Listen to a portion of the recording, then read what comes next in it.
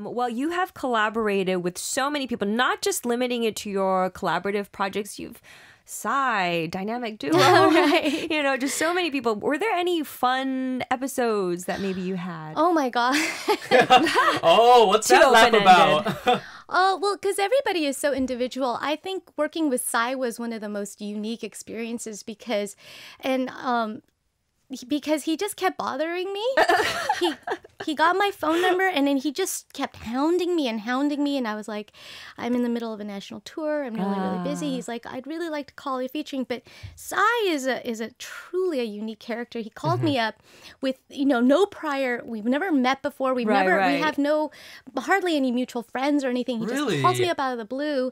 Hi, text. I'm Psy. Please pick up the phone. Oh, like my he wrote gosh. Psy, not even his real name, Psy. Yeah.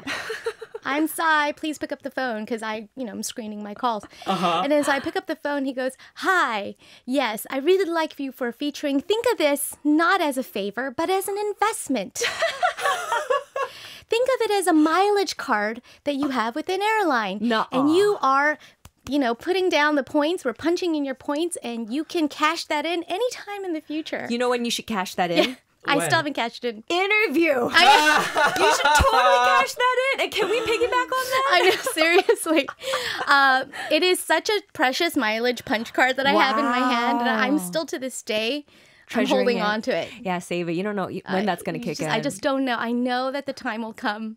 But no one had ever approached me that way. Most people they come from an artistic perspective. And they're like, I feel like you're just perfect for this song. But he was very businesslike like that. But the fact that he was just trying to sell me on featuring on his song was, you just have to laugh and then move on. And then it turned out to be a fun experience. And he was very generous. He gave everybody who featured on that album, his 6th album, an airbook.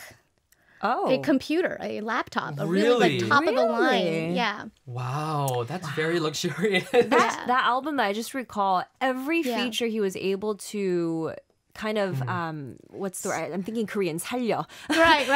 That feature an artist style. Yes, he called in like a lot of big names like Sung Shi-young, etc. G-Dragon. We all have these big mileage cards now.